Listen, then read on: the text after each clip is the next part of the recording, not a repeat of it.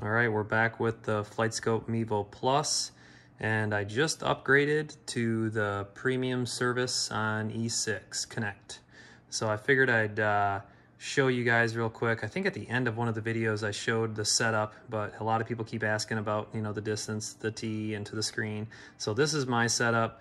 You'll see that it's 7 feet behind the tee, and you'll see that I have 10 feet of tee to screen. And I'm running a 16:10 ratio, which I do have a little black bar at the bottom and top when I'm running E6 because it runs in 1080p. So technically set at 4K, but my projector only puts out 1080p. The only other thing I was going to show is where that ball is sitting is where I usually hit from, and where that tee is where I drive from. It's probably, yeah, it's actually for sure over 6 inches.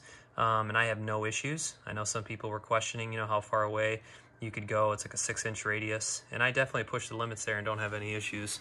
Without further ado, I'm in here. You're unlocked, obviously, with the MEVO Plus once you either do the 300 base, which is like 27 courses and one that rotates every month, or you go with the 600 a year and it gives you 100 courses and you get updates to whatever gets released. It sounds like they're definitely releasing you know, a lot of them as they go. And then you can also get premium courses. I did add on Pebble Beach. I think it's one to have. They pay a huge license to Pebble Beach to use the name, so they do have to charge individually for it. Pebble Beach alone I think is $2.99, so it's not cheap. But let's just go ahead. The games are going to stay the same. There's only a few of them. Closest to the pin, long drive, darts, and then blackout. That's a new one they released. Melissa said they're coming out with several right now. They're coming out with a new package. So if you're a subscriber, then you will you'll get that. I will say you can pay the $2,500 fee and be locked in, you know, a one-time, but you're not going to get online play with that. You're not going to get the events, and you're not going to get future updates. So if you think about that, I mean, I can see between support and the servers necessary, you know, the one-time fee might seem like you're winning, but, you know, they have a lot going on in the background, and that's why they have the subscription service. So I'm going to go in here really quick. You can see the different types of play have been unlocked now. Stroke, Stableford, Modified, Performance Team Stroke, Match Play, Singles, Scramble, Best Ball. So all that's been unlocked. I'm just going to go into stroke play really quick. I guess since I unlocked Pebble, I might as well show Pebble, since it's not going to be shown on some unless you you paid for the premium. You can see how it says premium next to it. I've already downloaded it. Why don't we select the famous number 7 here? So can I just do 7? Holes to play, available holes. I'm trying to remember how I can, okay, so do I just uncheck these? This is new for me. Oh, you have to like remove each one. Interesting. I wonder if there's a way just to get rid of them all at once and then just add what you want. But yeah, let's just go to hole number 7. It'll be easy to hit from, and it will give us a good demonstration of what it looks like outside the demo course. Let that load. Give you guys a view. This is a 4K screen. You know, and I will show you something really quick. So this is Acer's new Predator Triton 900. It's a touch screen. So if you haven't used a touch screen before with E6, I'll tell you what, it's a huge benefit to have. It's funny, I was just using the mouse, but it's so easy to navigate around if you have a touch screen. This is a powerful laptop that has the touch screen, so it's nice. You know, you can scroll real easy. I don't know if it'll allow scrolling in any of these, but you can scroll up and down the courses. That makes it easy. So if you happen to, you know, be looking at a touch screen, I'll tell you right now, it's really nice to have. So, so there's a good view of a 4K monitor. Let you look at that for a second. I'll move to the projector. This is a Sony WUXGA that does 1920 by 1200. And it is not a laser. It is like a 3 LCD.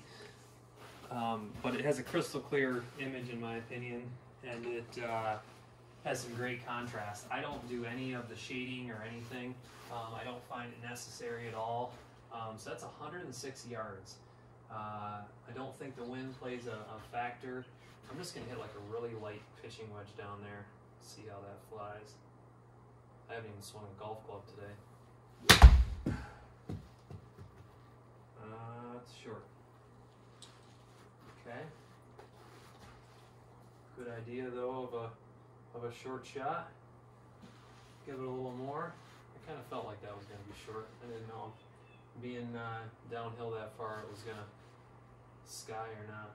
Alright, so oh, it's got me. You know what I'll do? Wonder if I can I should have hit mulligan is what I should have hit. Yeah, I can't do it. Darn it all.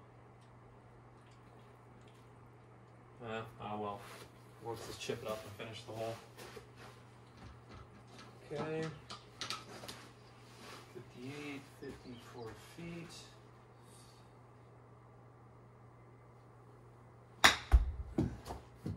Definitely thinned that one. And you guys are probably going to be able to see putting.